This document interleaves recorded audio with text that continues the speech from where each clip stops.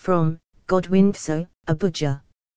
A civil society organization, the Citizens Initiative for Security Awareness, CISA, has demanded the immediate release of detained former National Security Advisor, NSA, Col.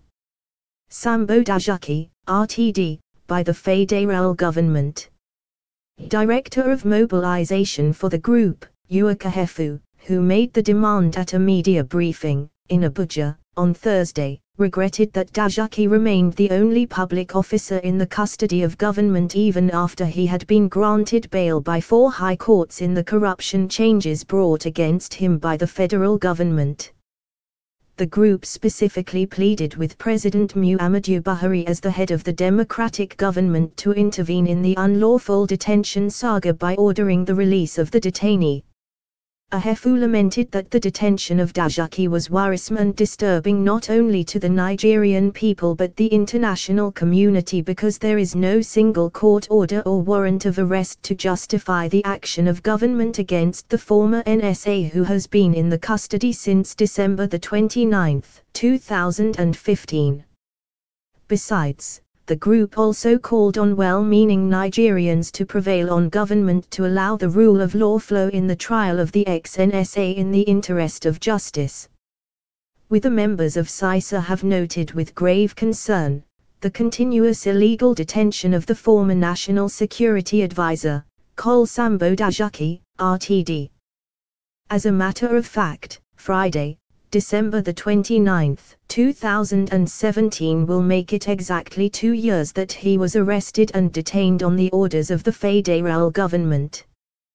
The reason adduced for his arrest and detention was that he misappropriated funds while in office as the National Security Advisor. He was also accused of illegal possession of firearms, 24 hours after leaving office.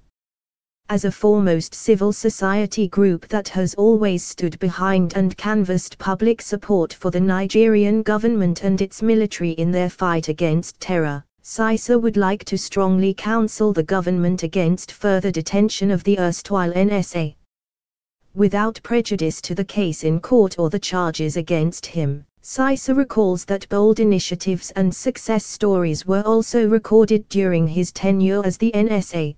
These, among others, include the formation of Multinational Joint Task Force, MNJTF, which helped to muster the support of neighboring countries in the war on terror, the launching of the National Counter-Terrorism Strategy, ACTIST, as the soft approach to counter violent extremism.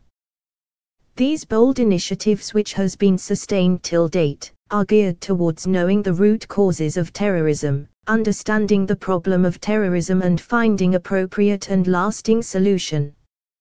Yes, those charges against him are infractions of the law and we are not holding brief for him if he is found guilty, but none of them are ubilable treasonable offences that should warrant the flagrant flouting of over 4 court orders to release him on bail. We recall that Justice Adetokunbo Ademola and Justice Mohammed of the Federal High Court, as well as Justice Baba Yusuf and Justice Peter Afam of the FCT High Courts, had considered the merit of his applications and granted him bail.